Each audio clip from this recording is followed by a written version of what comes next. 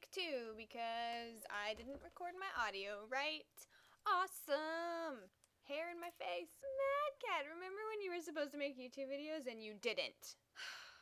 Yep. So, in the style of the blogess, here is shit I did while I wasn't here. I got accepted into the PhD program here, so I will be starting that in the fall. Woo! Played a couple of concerts and a ridiculous amount of gigs with my band, which was super fun. I made lots of money, but I'm tired. Trying to work on a thesis, take a class, practice, study for comprehensive exams, and attend all of the departmental stuff that I have to go to is awesome, but it's also exhausting.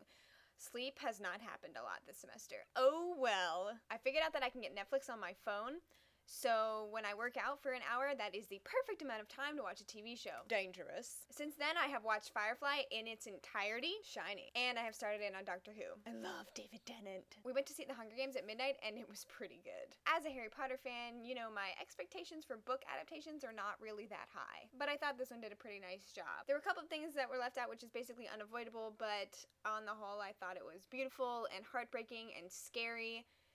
Really amazing. I am in complete awe of Jennifer Lawrence. She's incredible. So if you haven't seen it yet, read the books first and then go see the movie. I missed my YouTube anniversary, I'm sorry. I have been on YouTube for a year since March 12th, I think, 2011 or something like that. It's been quite an experience, that's for sure. I can't remember anything else.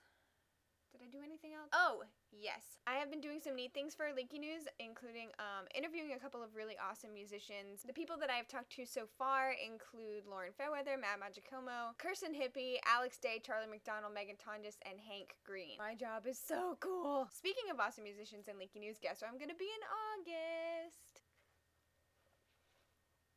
If you're going to be there, I would like to meet you. Don't expect a lot out of me until after May 9th, okay? That's a thing. Now I think the audio worked this time. So there! Take that, microphone!